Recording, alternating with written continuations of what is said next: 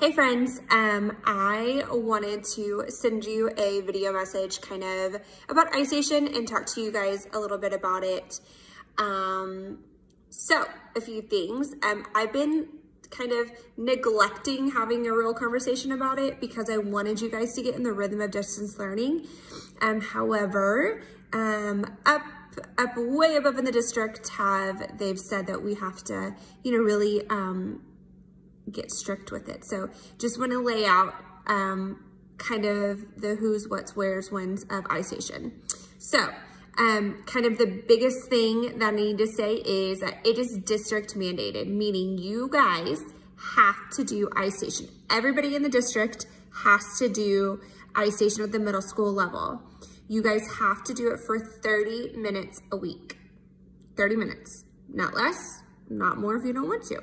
So with that being said, I want to tell you why a little bit before I get into some of the other parts.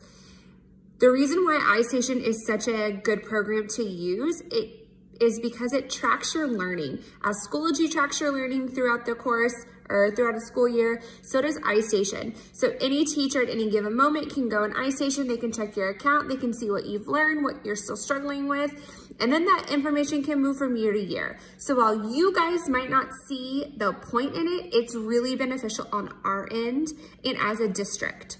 So that's a little bit of the why we have to do it. How does it help us? It is because that information is so tiered to your ability and that moves with us year to year. So let's talk about for how long and how do we do it. So 30 minutes a week, you may do it over the course of the entire week. You wanna do it 5 minutes a day? Do it 5 minutes a day until you hit 30 minutes. You wanna sit down and get it done in 30 minutes on a Thursday? Go for it. Does not matter to me. So you decide what's gonna work for you, okay? So train for 30 minutes throughout the week. I've had issues with kids saying, hey, I'm going in. I know I spent 20 minutes on here, but when I go back into iStation, it says I spent 0 minutes. What do I do about that? My best suggestion is to set a timer.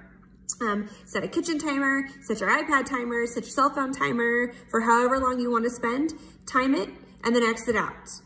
And just trust that it has tracked your time. Because on my end, it tells me exactly when you log in, exactly when you log out, and how much time you spent. So while your dashboard might not say that, mine will.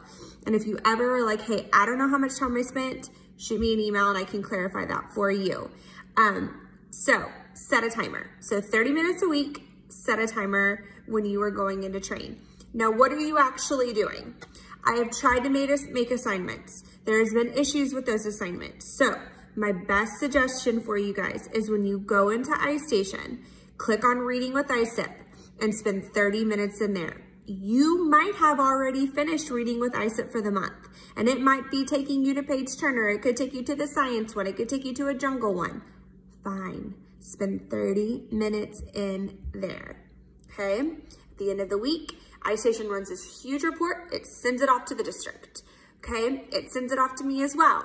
So if you are not doing your 30 minutes, you will be getting an email home saying, hey, this is important. Please get this done. I am trying my hardest to not load you guys with tons and tons and tons of work. Some of you might want the work. Some of you might not have time for it, and that's fine. But iStation is just as important as doing your Schoology work. I'm gonna try to balance your workload so you don't have tons and tons to do on Schoology and then 30 minutes on top of it. But real talk, I just had to be completely honest with you. You have to do 30 minutes a week. If you have any more questions, please let me know. Reach out to me via Schoology or through email, and I can help you further from there. This video is being sent to you guys and your parents, so they are 100% aware of it as well. So that's all I got. I hope you are having a wonderful Tuesday, and I will be talking to you soon. Bye.